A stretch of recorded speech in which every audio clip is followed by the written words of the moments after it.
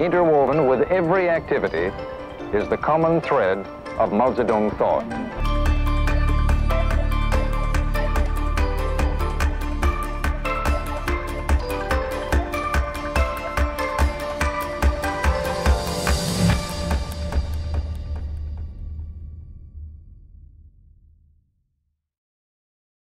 During President Richard Nixon's visit in 1972, American journalists had gotten a tantalizing glimpse of China. But after Nixon's departure, the power struggle between moderates like Premier Zhou Enlai and radical ideologues led by Chairman Mao's wife, Jiang Qing, who became known as the Gang of Four, intensified. U.S. reporters were again stuck on the outside, forced to watch China from Hong Kong. Steve Bell was ABC's Hong Kong correspondent from 1972 to 74. All you could do when you were a so-called China watcher in Hong Kong was to get these very broken up TV broadcasts from what was then Canton TV. Bruce Dunning was then a correspondent in Asia for CBS. The images were terrible. They were black and white and in terrible condition, but usually that was all the picture we had out of China. It was like a Ouija board. You were always searching for a reality, and there were a lot of conflicting signals. In those years, only one North American news organization was allowed to station a correspondent in Beijing, Canada's leading paper, the Toronto Globe and Mail. From 1971 to 75, its reporter was Englishman John Burns. When I was the Globe and Mail correspondent, I was also de facto the New York Times correspondent, because having no correspondent, there was a syndication agreement. So from the get-go, from the moment I landed in China, I was, if there was something about the goings-on in mainland China in the New York Times, it was going to appear under my byline. Although based in the Chinese capital, Burns too struggled to put the pieces of the China puzzle together. If the story is a 2,500-piece jigsaw, you will only have, at best, probably a few hundred pieces of that jigsaw. Meanwhile, in the spring of 1973, the U.S. opened a liaison office in Beijing. Soon after came invitations for the 3 American TV networks to send crews to China. Irv Drasnin was a producer for CBS News. It was filmed in 2 months during the summer of 1973. That is the longest stay any American observer has been permitted in this city that was once dominated by foreigners. This is the first time they have let American television journalists come to China except to cover Nixon's visit. They let each of the networks in to make a documentary, one documentary. In 1972, at the time of the Nixon visit, Drasnin, who'd studied Chinese at Harvard, had produced a controversial documentary called Misunderstanding China, narrated by Charles Kuralt. No ticky, no washi. One from column A and one from column B, and a fortune cookie. You'll be hungry an hour later. That is about as much as we know about the Chinese. My original title for Misunderstanding China was The Yellow Peril and Other Things We Think We Know About China. Cooler heads prevailed and it became Misunderstanding China, which worked perfectly because into each commercial break during the broadcast, the announcer would say, Misunderstanding China will continue after this message, which was certainly true. Genghis Khan leads the East against the world. The film was an exploration of popular American attitudes and stereotypes of China. The history of our attitudes toward China. And that's what we're going to talk about during the rest of this broadcast. This is a funny story and a dismaying one. And not a trivial story either. As you will see, the history of attitudes has a lot to do with the history of events. What we think about something naturally influences what we do about it. It was a frightening idea for Americans. The yellow peril had merged with the red peril. The point here is not history. The point is how fast our thinking changed. The GIs battle the new elements with everything they have. Now, in the wake of the Nixon visit, American attitudes, shaped by the media, were shifting again. If you ever want to see the influence of the media, just look at American-China relations between 72 and 73. I think the 72 Nixon trip was pure television, and it had an enormous impact on Americans. In a way, it went from being mindless hordes coming over snow-capped mountains in Korea, killing Americans with no fear of death, to almost a warm, cuddly picture of Chinese civilians and the Chinese people in general.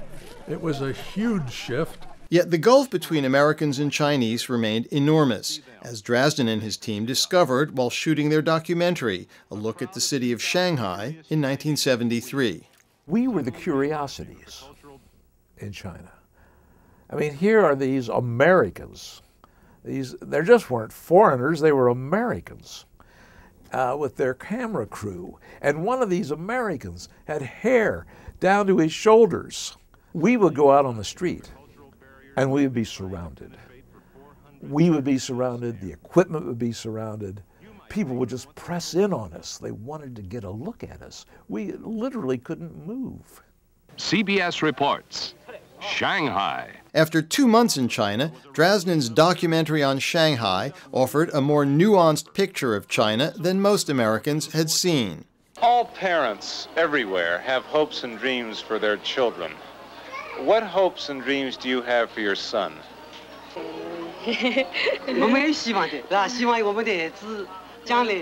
We do have hopes for him. I wish he could become an actor, because I myself worked in the field of literature and art, so it might influence him. As the CBS team left, ABC News correspondents Ted Koppel and Steve Bell arrived for a 10-week stay. What we proposed was that we would try to find sort of different categories of people.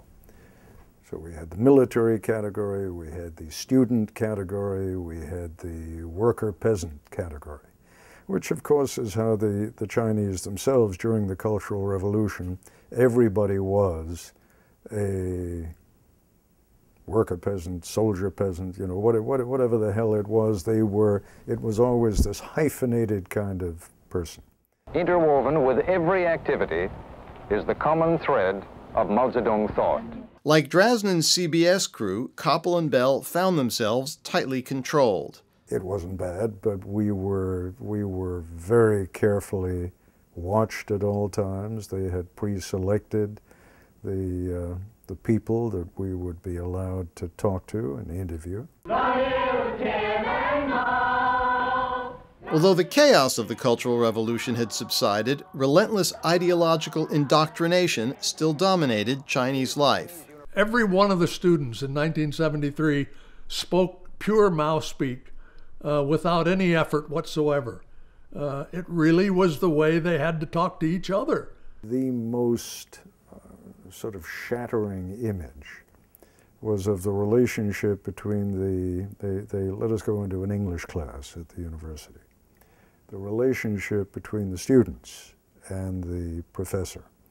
The professor was a woman, I would guesstimate, in her late 30s, early 40s, and she was clearly terrified of her students. Does it make it more difficult for you as a teacher to know that if you make mistakes, your students will severely criticize you? Sometimes I felt ashamed and would blush, and I felt that I had lost my faith at the very beginning. But gradually I found that the students criticized me only for the sake of helping me. And then we came back about a month or 6 weeks later, and they were all out participating in the cotton harvest. And there was the teacher. And I stopped to ask her, you know, isn't this sort of, I mean, don't you feel a little bit awkward doing this? You're an academic, you're an intellectual. Do you really feel you have a good identification now with the lower middle peasants? I can hardly say. I think I'm doing my best to learn from the workers and the peasants. She was scared out of her mind. 32 years later, Steve Bell went back to China and found 3 of the students he and Koppel had interviewed in 1973, as well as the teacher. She told me that she came from a prominent pre-revolutionary family that had been accused of bourgeois ideas during the Cultural Revolution. And she was extremely fearful as a teacher. And she said, we would wake up every morning and I would look out the window to see if there were posters criticizing me. And I was scared to death. Everything you said, you had to think about it first. Otherwise, you'll be criticized, and the consequences would be very serious. Not only yourself, but your family. The former students said we were so naive. We had no idea what was really going on. A lot of political pressure. I mean, what do you think? I mean, all the textbooks are quotations. I then did an interview with all of them together, and she retold that story, and they were completely flabbergasted. And when the interview ended, the young woman who had been a student, who was sitting right next to her, put her hand on the teacher's knee and said, "We are so sorry. We didn't know. We are so sorry." The first thing I did was turn to make sure the cameraman was still rolling, because that was the moment, the most enlightening moment that I've ever had in China. The ABC documentary aired in December 1973, but the program infuriated the radicals in the Chinese leadership. Koppel and Bell's interpreter, Li Dan, paid the price. I remember some of the music we used was a bit ominous, and there were pictures of Mao with this ominous music as we tried to put the Cultural Revolution into perspective. And that was heavily criticized by the Gang of Four, and that's what led our interpreter, Li Dan, to be sent to the re-education camp. It was more than a year before Li Dan was freed. In that year, the power struggle within the leadership intensified. As the only reporter for a North American news organization in Beijing, the Toronto Globe and Mail's John Burns got the occasional glimpse. You could go to the airport, for example, for heads of state arrivals.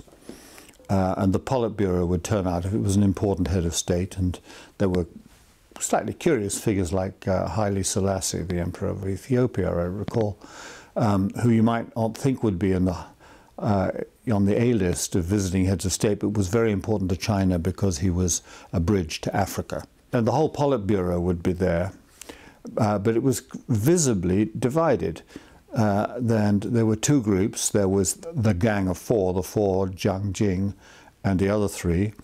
Then there was the other group, most of them much more venerated in the history of the Communist Party, older men. And between them, there would be somebody commuting physically on the airport apron, and the person commuting between the 2 was Zhou Enlai. You didn't have to be a sinologist of 50 years standing to understand what was going on there. Henry Bradshaw was then the Hong Kong correspondent for the now defunct Washington Star. I, by that time, was writing it very hard and saying that there was definitely a new split within the government. There was contention in the government, there was disagreement, there was a fight going on. And I wrote that day to day in newspaper reports. With normalization talks between the U.S. and China deadlocked over the issue of American support for Taiwan, Henry Kissinger, in particular, was upset with articles reporting discord within the Chinese leadership. Kissinger, on a couple of occasions, tried to keep my editors from publishing some of my articles. He'd call up the editor of the Washington Star and say, "Hey, you don't want to really publish this. This isn't right." Kissinger was, didn't want anybody looking like his policy was maybe wrong, or was a misunderstanding of what was really happening in China. In Beijing, too, there was anger at Bradshaw's reporting. After I'd written these articles very hard in the spring of '74, a couple of non-American journalists in Beijing who visited Beijing, a BBC man, and I forget who the other one represented, in the foreign ministry in Beijing, were told that everything's fine here, you know, unity, peaceful, and the Hong Kong journalists are a despicable bunch, and Bradshaw is the most despicable of them all. You know, he's seeing things that aren't there. Sent down the word. Bradshaw is the most despicable of them all, and he will never be allowed to visit China again. That was the direct message I got from two different channels. John Burns repeatedly got the message directly from angry Chinese officials. I got used to telephone calls at 3, 4 in the morning from a distant and very chilly voice saying, "You will be in the foreign ministry 3 a.m., 4 a.m.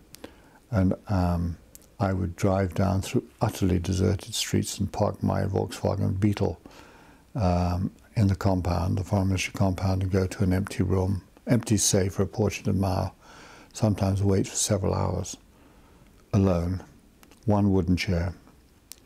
And in would come the reproving officers of the state, very often from the information department of the foreign ministry, which was very closely allied with Chinese security. And the address shouted at me by somebody in a mouse suit with a shrill voice was almost always the same. You have insulted the leadership of the People's Republic of China. You have abused the hospitality of the people of the People's Republic of China. And these are most grave matters. Do you have anything to say? Richard Bernstein, who'd studied Chinese at Harvard, was then writing about China for Time magazine from New York. We understood that there was a power struggle, which the Chinese propaganda machine vigorously denied all those years and denounced all this Western reporting that talked about divisions in the leadership and stuff like that, when in fact there was an absolute vicious power struggle going on. Bernard Kalb had been a longtime Asia correspondent for CBS. I think altogether you'd have to say there was a sophisticated skepticism on the part of the media about how to report China. Joseph Lelyveld became the New York Times Hong Kong correspondent in 1973, expecting to go to China. I sort of figured China would be open because Nixon had gone, and after the election China would open, right? But it didn't. So that's how I wound up in Hong Kong as a China watcher. Stuck in the British colony, Lelyveld relied heavily on sources at the U.S. consulate. Raymond Burkhardt served at the consulate in the mid-70s. We had a Chinese employee named Vincent Low, who was famous because he and some of his colleagues who were in the China watching business could look at a photograph and could tell you immediately, or look at a list from people who were named to the Central Committee, and they would tell you, oh, well, this guy served in the 3rd Field Army with him, so of course he's there, you know. And the location of those two people in the photographs reflects the fact that they were together in 1928 in Hunan, you know, and they were right, you know. This stuff tended to bear out in terms of who was up and down and how people related to each other. Vincent and I would meet about twice a week for lunch in the Clipper Lounge of the Mandarin Hotel. I'd have to walk 2 blocks to the Clipper Lounge and walk 2 blocks back to my office. It was quite enjoyable because I liked him, I liked his mind, I liked the game. I had expected to hate China watching, and it turned out I didn't, because there were little mysteries you could get into, like whatever happened to Lin Biao. There was only one place in Hong Kong where foreigners, including journalists, could occasionally interact with Chinese officials, a social event run by Percy Chen, a well-connected pro-Beijing lawyer. There were also these odd gatherings that were organized by a guy named Percy Chen called the Marco Polo Club, which had a lot of sort of PRC types resident in Hong Kong. People from the Bank of China, the New China News Agency, Xinhua. Many of them were intelligence officers, and that was the way sort of foreigners and the Chinese interacted in Hong Kong. In Beijing, John Burns struggled to make his own connections with ordinary Chinese. The tale most often told about covering China at that point during the Cultural Revolution was how restricted we were. But I discovered the bicycle. I could go out in the evening and cycle either down the hutongs, the old alleyways of the city, or out into the countryside to a village. It was also accessible to somebody who in those days, in my case, was a runner. And I started running early in the morning and late at night. And I learned an extraordinary amount of things because there would be others running at night, Chinese. And everywhere in the world there's a great fraternity amongst runners. And you could team up with somebody and run for an hour and learn a lot about the town, about the city, but about the society as well, because there's this basic sense of trust. Sometimes Burns' daily runs through the capital provided chilling insights. I can remember running early one morning, it wasn't the only time, past the State Security Ministry's offices, headquarters, and hearing volleys of gunfire. And I was sure I was listening to executions. 6 o'clock in the morning, just a volley, sometimes followed by a single pistol shot. When Mao himself died and we began to learn the truth, of course it turned out to be exactly that they were executing people. In August 1974, Richard Nixon had been forced to resign because of the Watergate scandal. Gerald Ford became president. Ford retained Henry Kissinger as Secretary of State, and in November, Kissinger flew to Beijing. Rebuffed in all previous China visa requests, Joseph Lelyveld managed to switch places with the New York Times State Department correspondent when Kissinger's plane refueled in Tokyo.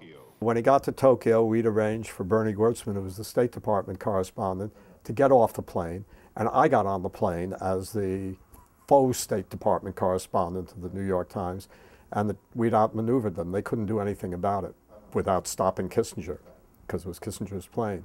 And the Americans had agreed to it, so they had my passport, and I went in with the whole bunch. But with Zhou Enlai suffering from cancer, Kissinger made only a courtesy call on Zhou at the hospital, and the two sides still at odds over U.S. support for Taiwan, American hopes of a diplomatic breakthrough did not materialize. Zhou Enlai did not appear. He was visited in the hospital where he had a very showy bandage around his head, as if he had just had brain surgery or something. And Deng Xiaoping appeared out of nowhere and took his place at the Great Hall of the People on the first night. That was pretty dramatic. And Deng, to whom Zhou Enlai had given day-to-day responsibility for foreign affairs, was blunt and tough. He criticized Kissinger for pursuing détente with the Soviet Union and failing to deliver on promises to break relations with Taiwan. The only concrete result of the Kissinger trip was an invitation for President Ford to visit the following year.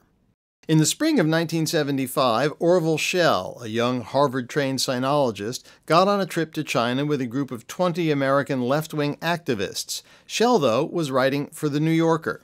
Zhou Enlai, at that point, was trying to kind of put some real muscle tissue on the U.S.-China relations. So he asked a friend of mine to organize a youth work delegation. And I went as a youth worker, but in fact I was writing for The New Yorker. Schell hadn't told the Chinese he was a writer. When they found out, there was trouble. When they learned I was writing for The New Yorker, this created an immense amount of static. And at one point, when we were working at Dajai, the model agricultural brigade in Shanxi province, they became so exercised about the fact that I was a writer that I remember there was a reason, but it wasn't a very profound reason. They told me that I wasn't feeling well and that I would be spending a few days in my cave. We all lived in caves in the Shanxi Lus Hills. And it was pretty disconcerting, but it was my first intimation of what it was like, or could be like, in China to run afoul of the man and to be, you know, in this very mysterious way, for crimes you're not quite sure what they are you've committed, you were ostracized. And then finally, a few days later, they decided, well, they'd have to let me out. Schell was part of a new generation of China reporters that emerged in the mid-1970s. Most of them were based in Hong Kong. Fox Butterfield, who'd also studied Chinese at Harvard, took over the New York Times Hong Kong bureau from a frustrated Joseph Lelyveld. At first, I was filled with trepidation. I mean, I was almost scared the first few months when I was writing these stories, like, this is going to blow up in my face, and I'm going to be completely wrong, because we are speculating based on, a few people's understanding of what's going on, and we're hypothesizing, and we're not able to go there, we're not able to see it, we're not able to touch it, we're not able to do what reporters normally do. Richard Bernstein moved to the British colony for time. A young couple, both also educated at Harvard, Jay and Linda Matthews, arrived as well. She was working for the newly established Asian edition of the Wall Street Journal, he for the Washington Post, following in the footsteps of the Post's veteran Asia correspondent Stanley Carno, a goal Matthews had had since college. By the time I was 19 years old, sitting in Cambridge, Massachusetts, beginning to read the Washington Post for the first time, I knew I wanted to be the Washington Post reporter in China. And one of the great attractions was that the Post reporter in China then, in Hong Kong, was Stanley Carno, who was by far the best of all the correspondents there. I thought he was just amazing. Great reporter, great writer. And so he was sort of my ideal. Frank Ching, who'd been born in Hong Kong and had been editing China stories in New York for the New York Times, moved back in 1974. And in late 1975, I arrived to freelance for CBS, having studied Chinese at Yale and visited the country with a left-wing American student group in 1973. Robert Elegant, who'd been following China since the 1950s, still lived in Hong Kong. Like Henry Bradshaw, Elegant's reporting had long angered the Chinese authorities, and both men remained on Beijing's blacklist. Like Joseph Lelyveld, it took help from Henry Kissinger for Elegant to finally get to China. I didn't get in China till 75, but Kissinger took me because Kissinger said that he'd asked Joe to give me a visa. And I said, Henry didn't give me a visa. He said, you get on the list next time I go to China. The Chinese said he can't come. And Kissinger said, you're not going to tell me who's coming in my press party. No Elegant, no Kissinger. So we went in. A few weeks later, President Gerald Ford arrived. Ron Nessen was Ford's press secretary. It was a difficult time for China because Mao Zedong, who was the revolutionary hero and really founder of Communist China, was very old and was sick, and other leaders were moving up to fill in the vacuum. The pomp and pageantry was the same, but in contrast to Nixon's 1972 visit, Ford's trip was characterized by bad feelings and diplomatic missteps, compounded by the president's own inexperience in foreign affairs.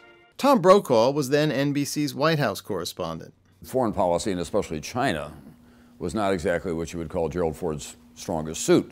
So he was kind of being led around by Henry Kissinger, and after about 24 hours in China, we all began to complain because it was kind of one photo op after another. We couldn't tell what was being done. There was a lot of unhappiness about that. We were just being paraded around, and we didn't know what the president was doing. And we weren't getting very good briefings. They were very, very routine. There were very tight restrictions, and the Chinese kept total control. I got arrested because we had at least enough freedom to go wandering off. But we clearly wandered off into an area they didn't want us to wander to. And so some of the local citizens came around, and before I knew it, I was surrounded and we couldn't move. And then a couple of cops came by and they took us back to the station, and we had to wait there for a couple of hours while they made the requisite phone calls, and then we were released. The Americans were not sure if Ford would see Chairman Mao. The Chinese would never tell you what the schedule for the next day was, who Ford was going to get to talk to, and especially whether he was going to get to meet Mao Zedong. Suddenly, on the president's second morning in Beijing, came a summons. A messenger comes to where the president and his party were staying, and he says, okay, you're meeting Mao Zedong at 11 o'clock this morning, and you can only bring 5 people with you. And so we went to this meeting, and I was one of the 5. The chairman could no longer control the symptoms of Parkinson's disease. His speech was slurred. His assistant struggled not only to translate, but simply to make sense of his rambling. Mao was very old and had been sick, was sick, and what he sounded like to me was something like this. Blah, blah, blah, blah, blah, blah, blah. And then the translator would translate this into beautiful English sentences. Later, reporters heard that the rambling 2-hour conversation had ended with a Ford faux pas. And at the end of the meeting, Henry Kissinger said to Mao, "This meeting has demonstrated to me, Mr. Chairman, that your time is not yet up, that you will continue to live and lead your people for a long time."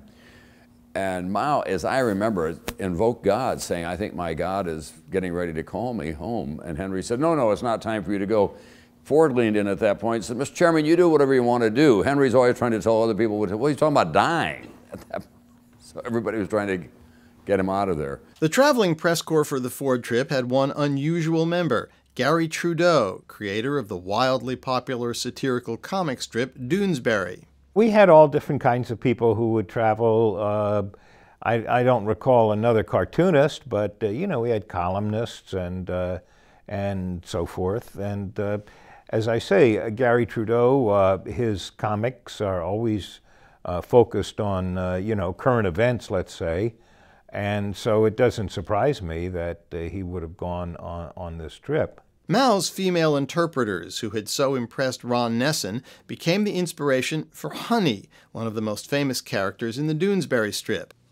Despite U.S. efforts to put a positive spin on the trip, Ford's visit ended with no breakthrough, the two sides unable to agree on how to move forward. The main essence of the trip was to convey to the Chinese side that President Ford was not going to complete the normalization process until after his re-election, which he was hoping would take place in 1976. This, of course, was a big disappointment for the Chinese because they had been led to believe by President Nixon that he intended to complete the normalization process within his 2 terms. Of course, he wasn't able to finish his 2nd term, and that's why when President Ford came in. So that the Ford visit to China was a tense one.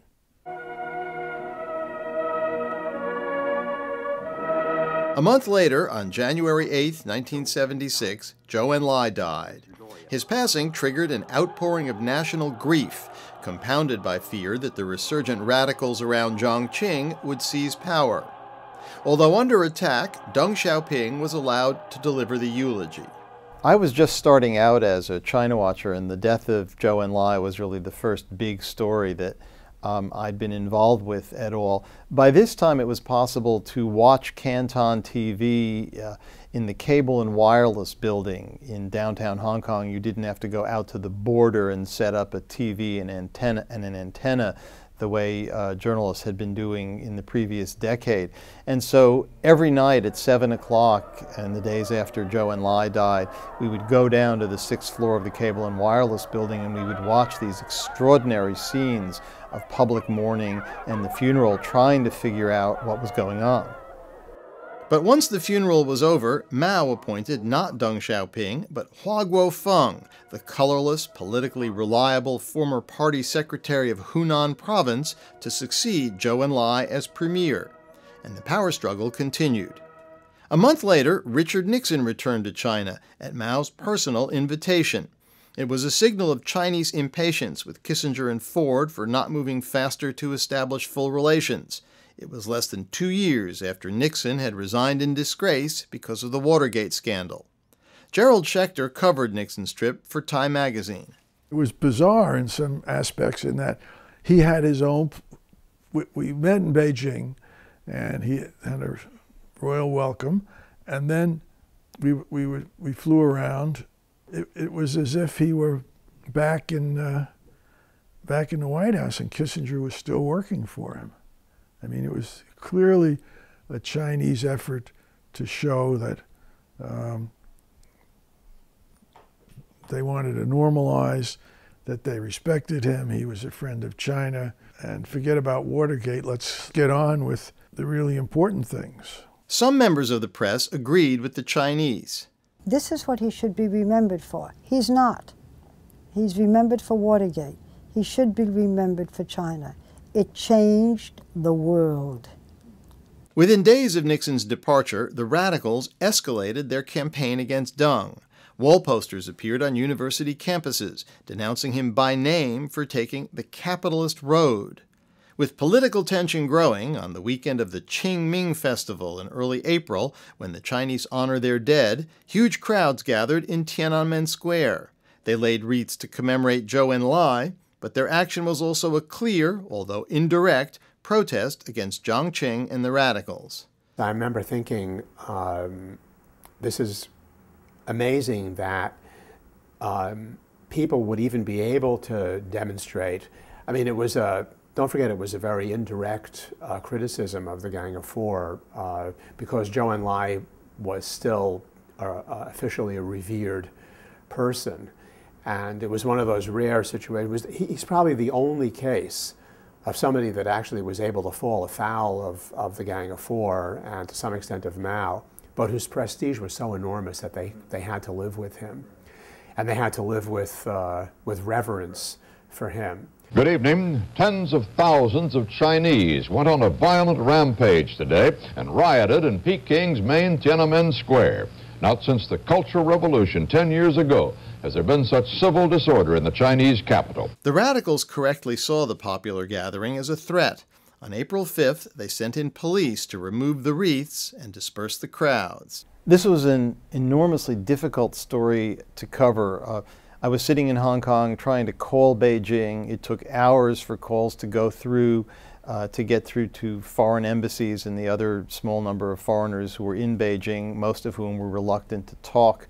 The best information really came from a tiny number of foreign journalists who were based in the Chinese capital. AFP, the French news agency, had a bureau. Reuters had a bureau, and they had reporters in the Chinese capital, but there was no footage, so this was basically a radio story, not a TV story. We have an eyewitness report from Reuters correspondent Peter Griffiths in Peking and a Washington report from Bernard Kalb, a longtime China hand. As I entered the square just before dusk, flames burst from the ground floor of a three-story block flanking the square. Masses of chanting demonstrators surged around it, and even while the flames were licking from the ground floor windows, young men higher up were flinging down furniture and sheaves of files into the street. Angry crowds turned away foreigners. U.S. specialists on China are stunned by the demonstrations. They're using words such as surprising, extraordinary, unprecedented. There's been a major political shakeup in China. The next day, Deng Xiaoping was removed from his positions. It was the second time he'd been purged in less than a decade. Later in the spring, Chairman Mao made what turned out to be his last public appearances, greeting the leaders of New Zealand and then Singapore. It was clear Mao would not live much longer. The reporters intensified preparations to cover his death. The stories were that Mao was dying, and everyone was sort of on edge, waiting for that, waiting to hear that that was happening. We had a pretty strong inkling that Mao was failing, and so the New York Times said we need the New York Times had a tradition of writing what we call advance obituaries, and for Mao they were really going to do the whole thing, so they 4 full pages of the New York Times. It was going to be the longest obituary they had ever written. And they said, we'd like you to do it. And I said, well, it'll take me some time. And they said, well, just do it in your spare time. And I said, there's no way I can do that. I want to go back and read everything I can find and talk to everybody. And so they finally gave me a week. And I wrote 4 full pages of the New York Times with no ads is long. I mean, it's practically a book-length piece. But I worked day and night on that. A second strong earthquake today hit densely populated northeast China, apparently causing widespread damage. Like the first one less than 24 hours before, the second one was centered about 100 miles southeast of Peking, near the city of Tangshan, and was felt strongly in the nearby port of Tianjin. In late July, a huge earthquake devastated the city of Tangshan in northeast China. 250,000 people died. This was a massive natural disaster, but it was virtually impossible to cover.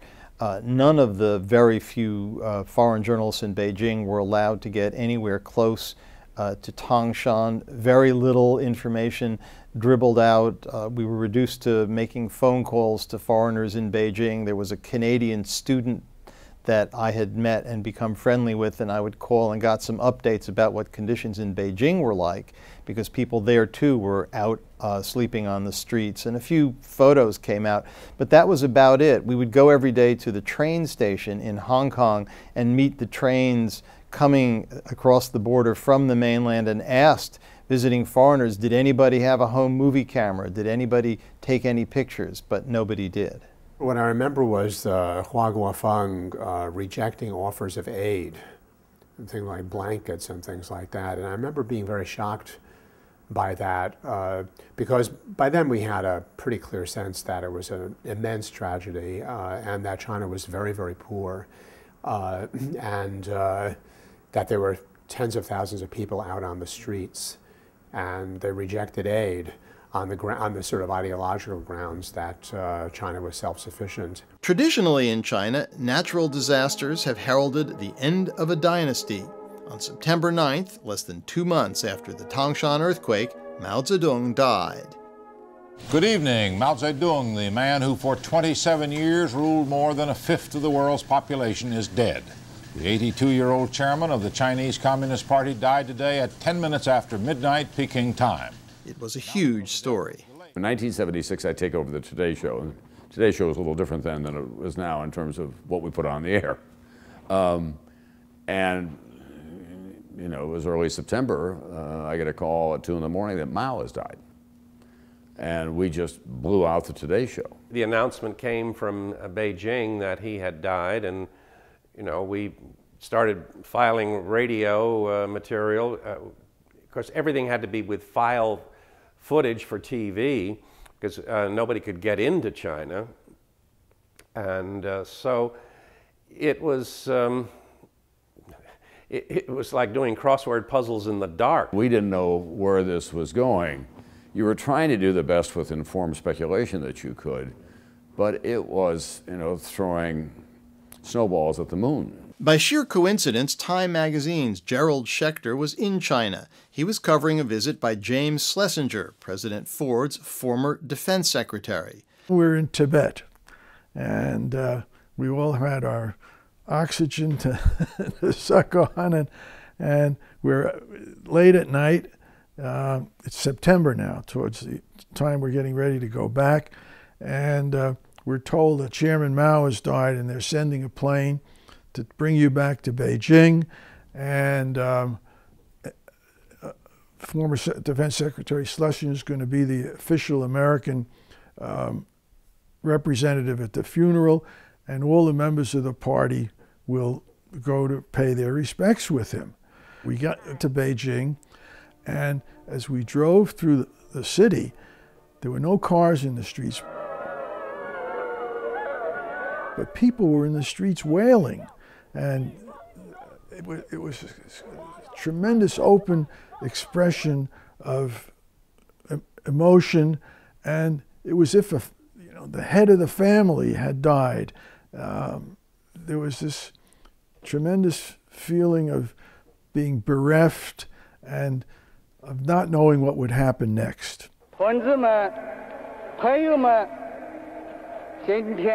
At the funeral, Hua Guofeng gave the memorial speech in front of 1 million people in Tiananmen Square. He announced that Mao's body would be preserved and placed in a mausoleum.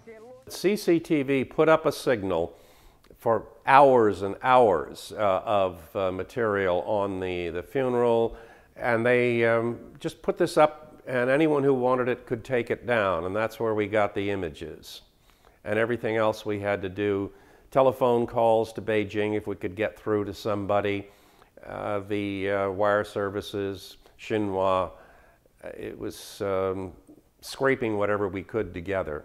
But Schechter was there, the only American correspondent in the receiving line. At the funeral, we were inserted into the line, mourner's line, and we all met Madame Mao to pay our respects, and the other 3 members. And I looked at them, and I was very moved by the fact that they seemed kind of self-contented, that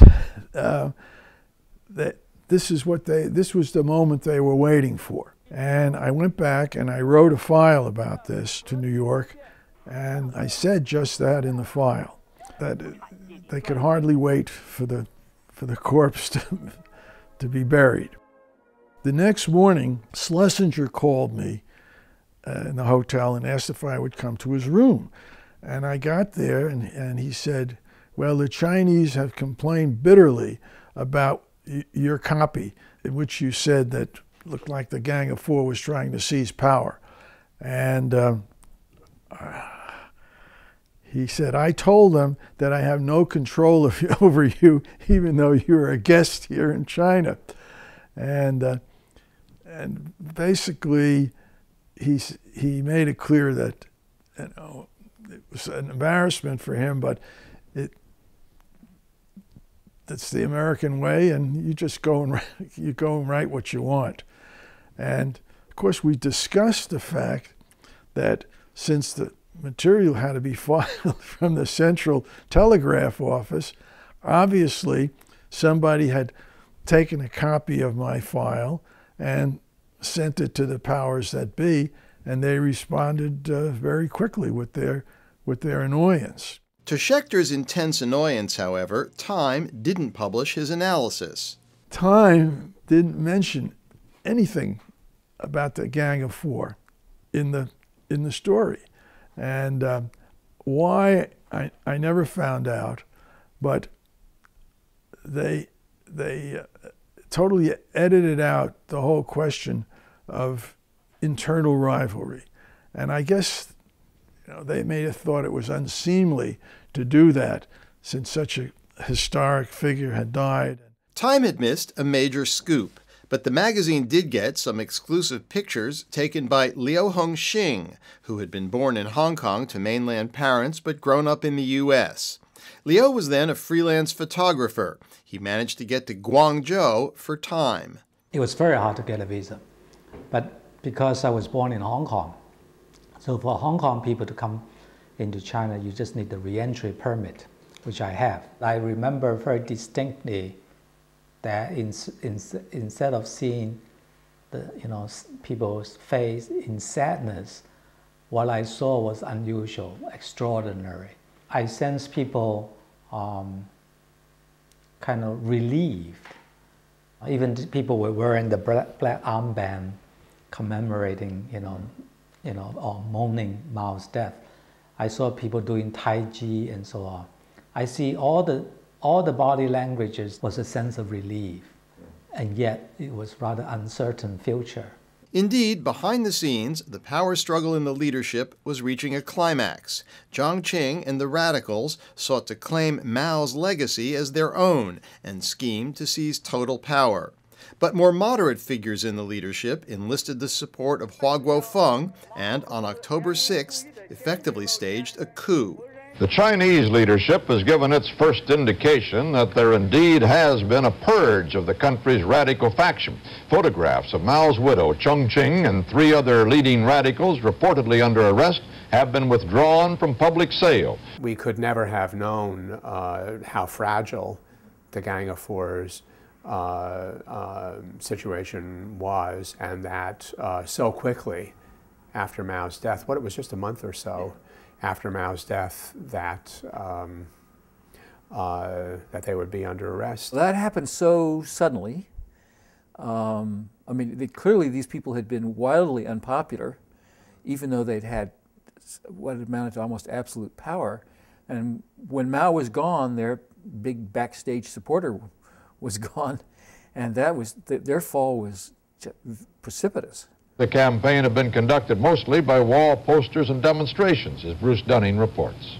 Shanghai, the stronghold of radical Chinese communism, appears to be turning against the 4 left-wing leaders, including Chairman Mao's widow, Jiang Qing. The toppling of the Gang of Four triggered an outpouring of public celebration.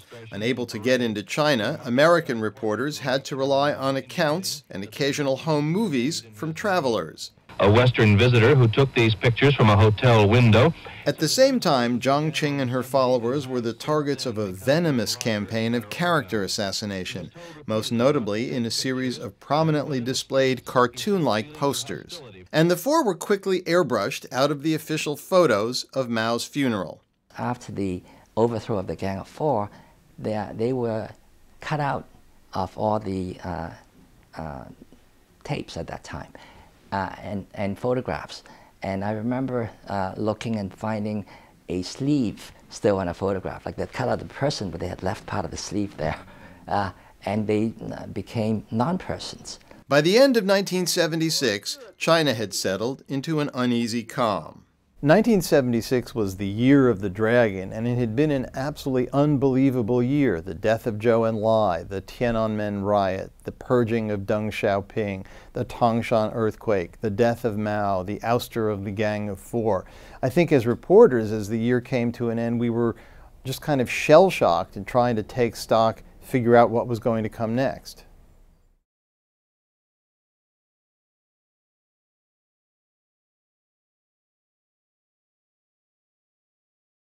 庄严的人民大会堂，凝聚着无尽的哀思，隆重的吊唁仪式将要在这里举行。吊唁大厅的正中，悬挂着毛主席巨幅遗像，下面层层排列着松柏、常青树。 万年青，